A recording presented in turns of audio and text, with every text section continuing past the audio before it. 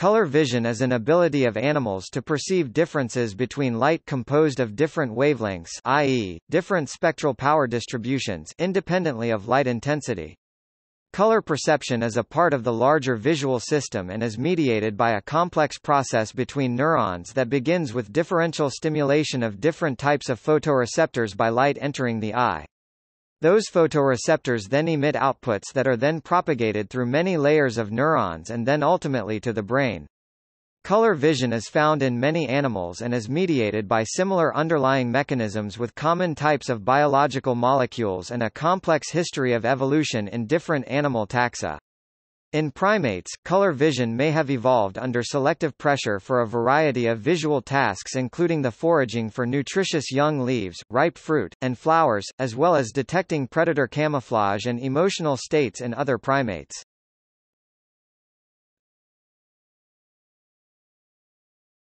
Topic: Wavelength and hue detection. Isaac Newton discovered that white light, after being split into its component colors when passed through a dispersive prism, could be recombined to make white light by passing them through a different prism. The characteristic colors are, from long to short wavelengths and, correspondingly, from low to high frequency, red, orange, yellow, green, blue, and violet. Sufficient differences in wavelength cause a difference in the perceived hue. The just noticeable difference in wavelength varies from about 1 nanometer in the blue, green and yellow wavelengths, to 10 nanometers and more in the longer red and shorter blue wavelengths. Although the human eye can distinguish up to a few hundred hues, when those pure spectral colors are mixed together or diluted with white light, the number of distinguishable chromaticities can be quite high. In very low light levels, vision is scotopic. Light is detected by rod cells of the retina. Rods are maximally sensitive to wavelengths near 500 nanometers, and play little, if any, role in color vision. In brighter light, such as daylight, vision is photopic. Light is detected by cone cells which are responsible for color vision. Cones are sensitive to a range of wavelengths, but are most sensitive to wavelengths near 555 nanometers. Between these regions, mesopic vision comes into play and both rods and cones provide signals to the retinal ganglion cells. The shift in color perception from dim light to daylight gives rise to differences known as the Purkinje effect. The perception of white is formed by the entire spectrum of visible light, or by mixing colors of just a few wavelengths in animals with few types of color receptors. In humans, white light can be perceived by combining wavelengths such as red, green, and blue, or just a pair of complementary colors such as blue and yellow.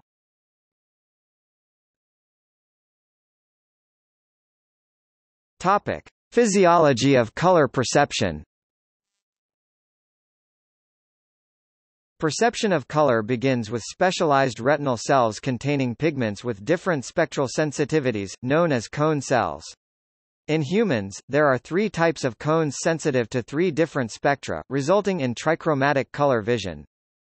Each individual cone contains pigments composed of opsin apoprotein, which is covalently linked to either 11-cis-hydroretinal or more rarely 11-cis-dehydroretinal. The cones are conventionally labeled according to the ordering of the wavelengths of the peaks of their spectral sensitivities, short S, medium M, and long L cone types.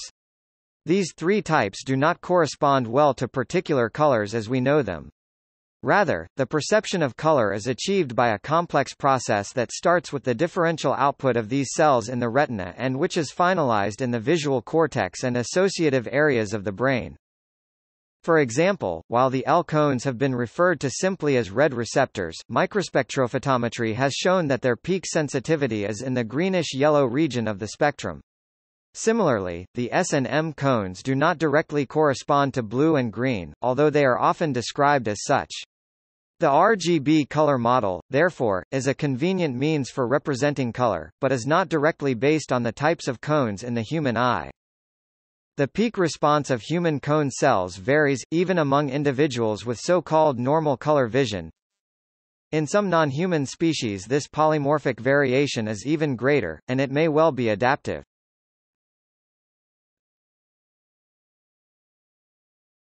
Topic: Theories. 2 complementary theories of color vision are the trichromatic theory and the opponent process theory. The trichromatic theory, or Young-Helmholtz theory, proposed in the 19th century by Thomas Young and Hermann von Helmholtz, as mentioned above, states that the retina's three types of cones are preferentially sensitive to blue, green, and red. Ewald Hering proposed the opponent process theory in 1872. It states that the visual system interprets color in an antagonistic way, red versus green, blue versus yellow, black versus white. Both theories are now accepted as valid, describing different stages in visual physiology, visualized in the adjacent diagram. Green magenta and blue yellow are scales with mutually exclusive boundaries. In the same way that there cannot exist a slightly negative positive number, a single eye cannot perceive a bluish yellow or a reddish green.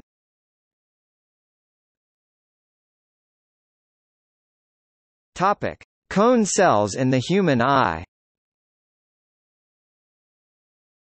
A range of wavelengths of light stimulates each of these receptor types to varying degrees. The brain combines the information from each type of receptor to give rise to different perceptions of different wavelengths of light. The opsins photopigments present in the L and M cones are encoded on the X chromosome. Defective encoding of these leads to the two most common forms of color blindness.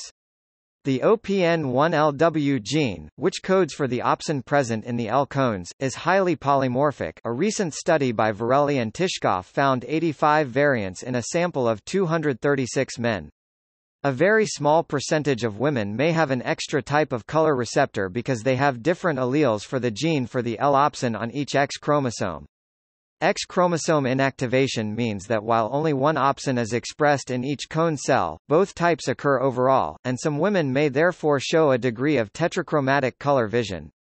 Variations in OPN1MW, which codes the opsin expressed in M cones, appear to be rare, and the observed variants have no effect on spectral sensitivity.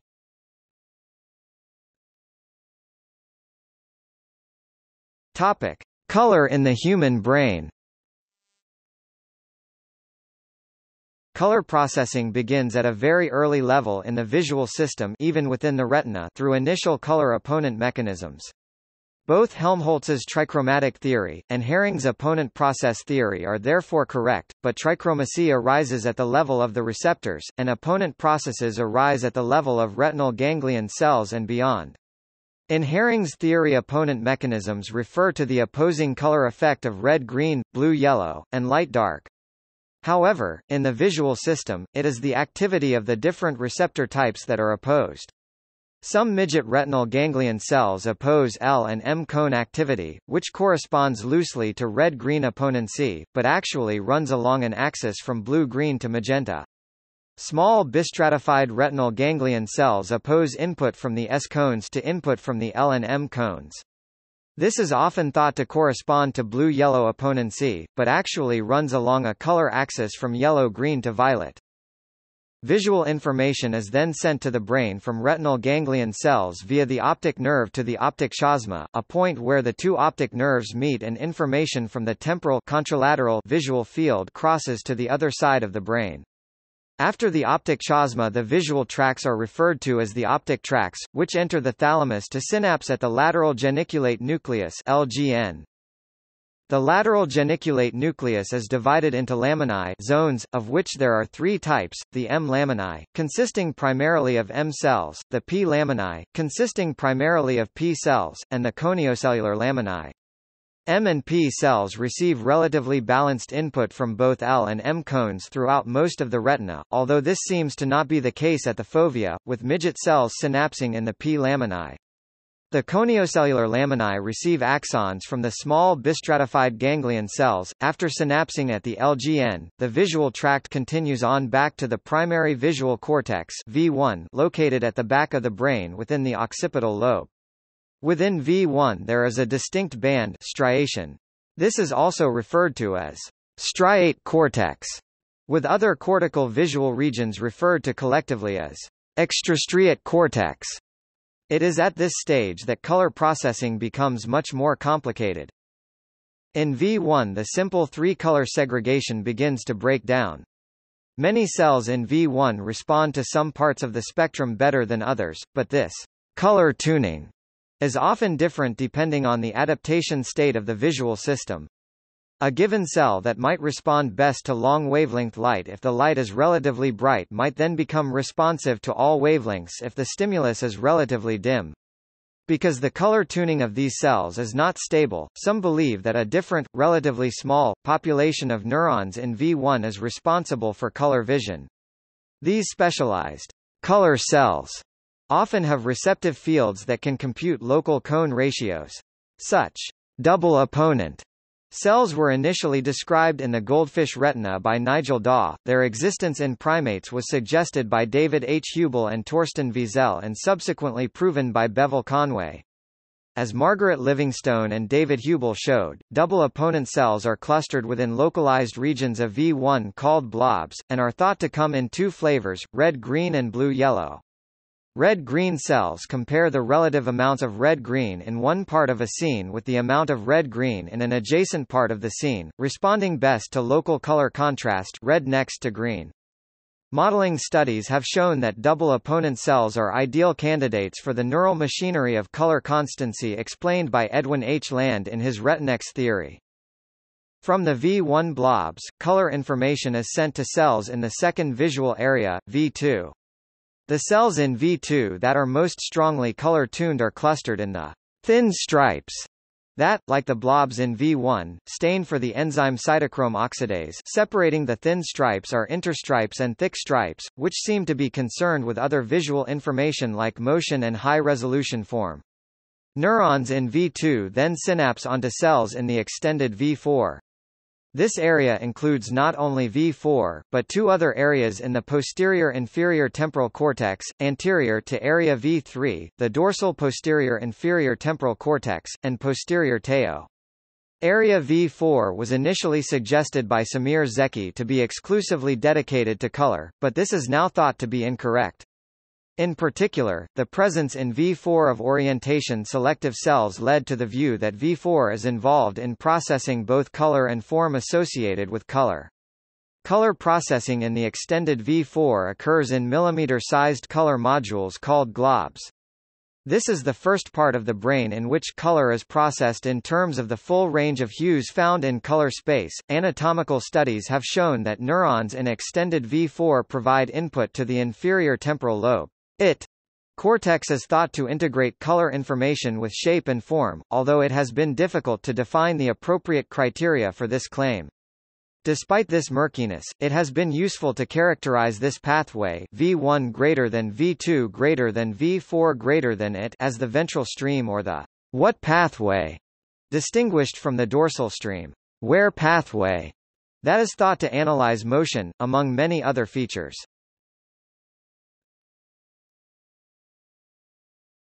Topic: Subjectivity of color perception. Nothing categorically distinguishes the visible spectrum of electromagnetic radiation from invisible portions of the broader spectrum. In this sense, color is not a property of electromagnetic radiation, but a feature of visual perception by an observer. Furthermore, there is an arbitrary mapping between wavelengths of light in the visual spectrum and human experiences of color. Although most people are assumed to have the same mapping, the philosopher John Locke recognized that alternatives are possible, and described one such hypothetical case with the inverted spectrum thought experiment. For example, someone with an inverted spectrum might experience green while seeing red 700 nanometers light, and experience red while seeing green 530 nanometers light. Synesthesia or ideesthesia provides some atypical but illuminating examples of subjective color experience triggered by input that is not even light, such as sounds or shapes. The possibility of a clean dissociation between color experience from properties of the world reveals that color is a subjective psychological phenomenon. The Himba people have been found to categorize colors differently from most Euro-Americans and are able to easily distinguish close shades of green, barely discernible for most people. The Himba have created a very different color scheme which divides the spectrum to dark shades Zuzu in Himba, very light Vapa, vivid blue and green Buru, and dry colors as an adaptation to their specific way of life. Perception of color depends heavily on the context in which the perceived object is presented. For example, a white page under blue, pink, or purple light will reflect mostly blue, pink, or purple light to the eye, respectively. The brain, however, compensates for the effect of lighting based on the color shift of surrounding objects and is more likely to interpret the page as white under all three conditions, a phenomenon known as color constancy.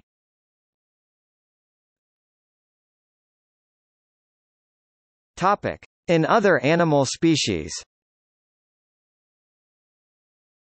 Many species can see light with frequencies outside the human visible spectrum.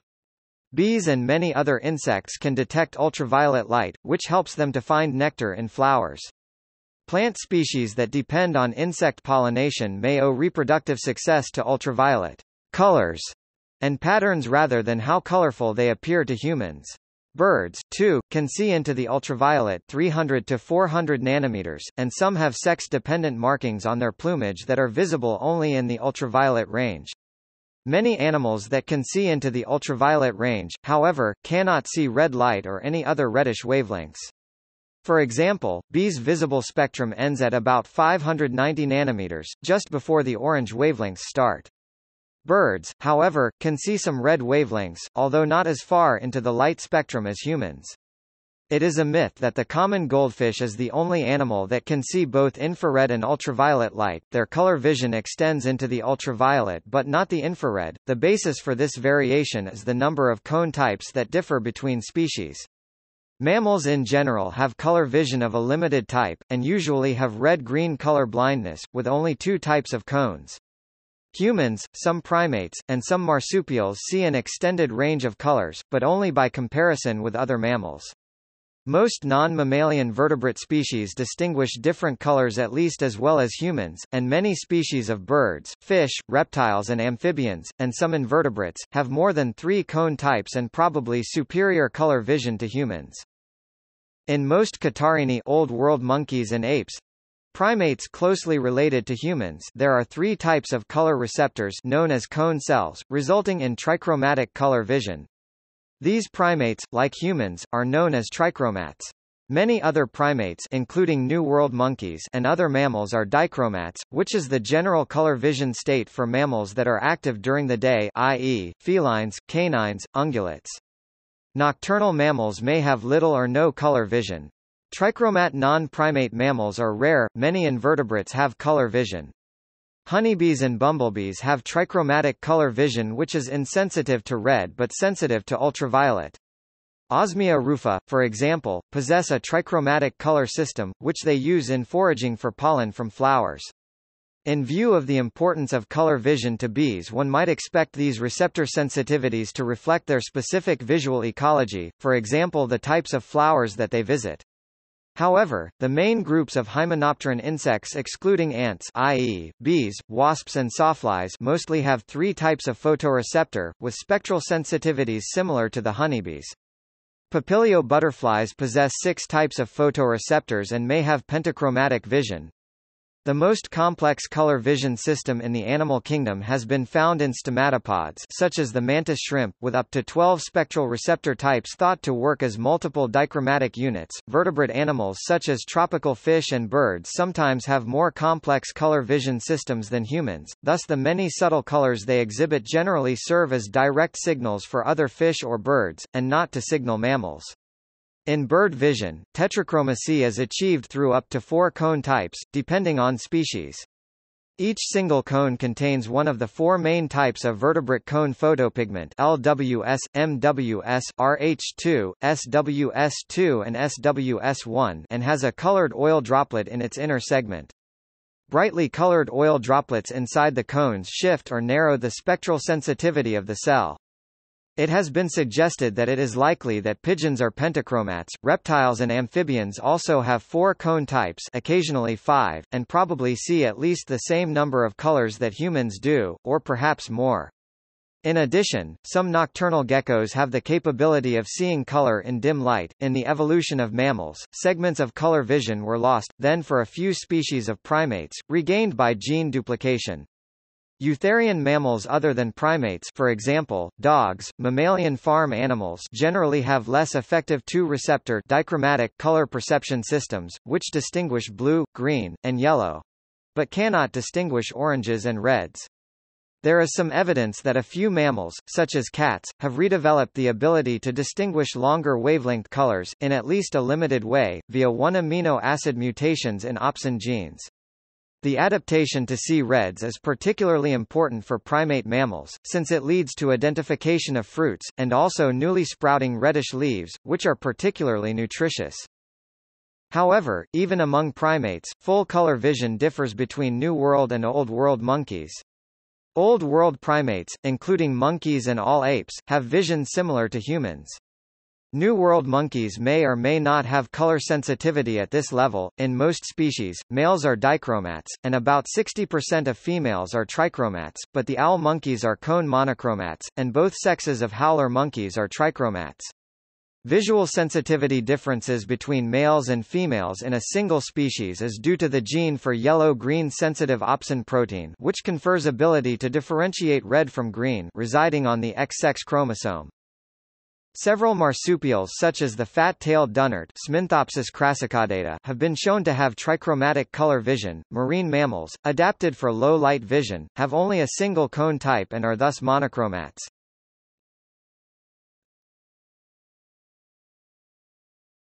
Topic: Evolution. Color perception mechanisms are highly dependent on evolutionary factors, of which the most prominent is thought to be satisfactory recognition of food sources. In herbivorous primates, color perception is essential for finding proper immature leaves. In hummingbirds, particular flower types are often recognized by color as well. On the other hand, nocturnal mammals have less developed color vision, since adequate light is needed for cones to function properly.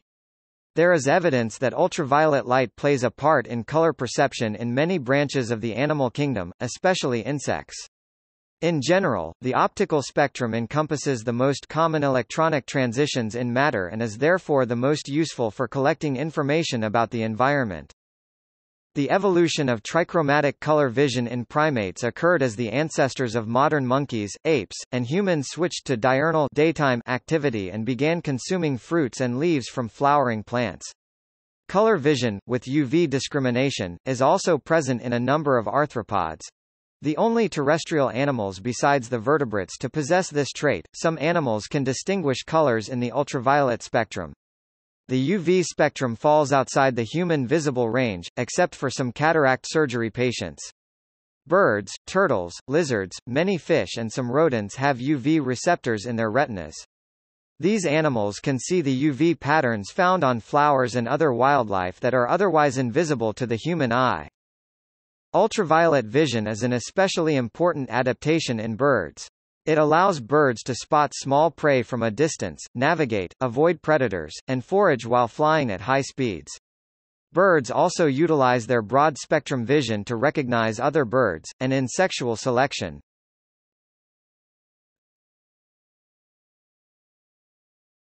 Topic: Mathematics of color perception. A physical color is a combination of pure spectral colors in the visible range. In principle there exist infinitely many distinct spectral colors, and so the set of all physical colors may be thought of as an infinite-dimensional vector space, a Hilbert space. This space is typically notated H-color. More technically, the space of physical colors may be considered to be the topological cone over the simplex whose vertices are the spectral colors, with white at the centroid of the simplex, black at the apex of the cone, and the monochromatic color associated with any given vertex somewhere along the line from that vertex to the apex depending on its brightness. An element C of H color is a function from the range of visible wavelengths, considered as an interval of real numbers WMIN, WMAX, to the real numbers, assigning to each wavelength W in WMIN, WMAX its intensity C W. A humanly perceived color may be modeled as three numbers, the extents to which each of the three types of cones is stimulated. Thus a humanly perceived color may be thought of as a point in three-dimensional Euclidean space. We call this space R3 color. Since each wavelength W stimulates each of the three types of cone cells to a known extent, these extents may be represented by three functions S W, M W, L W corresponding to the response of the S, M, and L cone cells, respectively. Finally, since a beam of light can be composed of many different wavelengths, to determine the extent to which a physical color C in H color stimulates each cone cell, we must calculate the integral with respect to W over the interval Wmin, Wmax of C W S W of C W M W and of C W L W. The triple of resulting numbers associates with each physical color C, which is an element in H color, a particular perceived color, which is a single point in R3 color. This association is easily seen to be linear. It may also easily be seen that many different elements in the physical space H color can all result in the same single perceived color in R3 color, so a perceived color is not unique to one physical color. Thus human color perception is determined by a specific, non-unique linear mapping from the infinite-dimensional Hilbert space H color to the three-dimensional Euclidean space R3 color. Technically, the image of the mathematical cone over the simplex whose vertices are the spectral colors, by this linear mapping, is also a mathematical cone in R3 color. Moving directly away from the vertex of this cone represents maintaining the same chromaticity while increasing its intensity. Taking a cross-section of this cone yields a 2D chromaticity space. Both the 3D cone and its projection or cross-section are convex sets, that is, any mixture of spectral colors is also a color. In practice, it would be quite difficult to physiologically measure an individual's three-cone responses to various physical color stimuli. Instead, a psychophysical approach is taken. Three specific benchmark test lights are typically used, let us call them S, M, and L to calibrate human perceptual space. Scientists allowed human subjects to try to match any physical color by turning dials to create specific combinations of intensities is, I, M, IL for the S, M, and L lights, resp, until a match was found. This needed only to be done for physical colors that are spectral, since a linear combination of spectral colors will be matched by the same linear combination of their is, I, M, IL matches.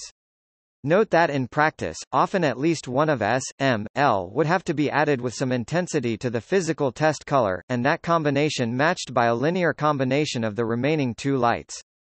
Across different individuals without color blindness, the matchings turned out to be nearly identical. By considering all the resulting combinations of intensities is, I, M, IL as a subset of 3 space, a model for human perceptual color space is formed. Note that when one of S, M, L had to be added to the test color, its intensity was counted as negative. Again, this turns out to be a mathematical cone, not a quadric, but rather all rays through the origin in 3 space passing through a certain convex set. Again, this cone has the property that moving directly away from the origin corresponds to increasing the intensity of the S, M, L lights proportionately. Again, a cross-section of this cone is a planar shape that is, by definition, the space of chromaticities. Informally, distinct colors, one particular such cross-section, corresponding to constant x plus y plus z of the C 1931 color space, gives the C chromaticity diagram. This system implies that for any hue or non-spectral color not on the boundary of the chromaticity diagram, there are infinitely many distinct physical spectra that are all perceived as that hue or color. So, in general there is no such thing as the combination of spectral colors that we perceive as, say, a specific version of tan. Instead there are infinitely many possibilities that produce that exact color. The boundary colors that are pure spectral colors can be perceived only in response to light that is purely at the associated wavelength, while the boundary colors on the line of purples can each only be generated by a specific ratio of the pure violet and the pure red at the ends of the visible spectral colors. The C chromaticity diagram is horseshoe-shaped, with its curved edge corresponding to all spectral colors, the spectral locus, and the remaining straight edge corresponding to the most saturated purples, mixtures of red and violet.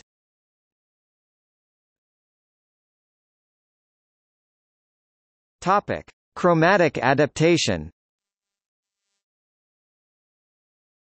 In color science, chromatic adaptation is the estimation of the representation of an object under a different light source from the one in which it was recorded. A common application is to find a chromatic adaptation transform (CAT) that will make the recording of a neutral object appear neutral, color balance, while keeping other colors also looking realistic. For example, chromatic adaptation transforms are used when converting images between ICC profiles with different white points. Adobe Photoshop, for example, uses the Bradford CAT. In color vision, chromatic adaptation refers to color constancy, the ability of the visual system to preserve the appearance of an object under a wide range of light sources.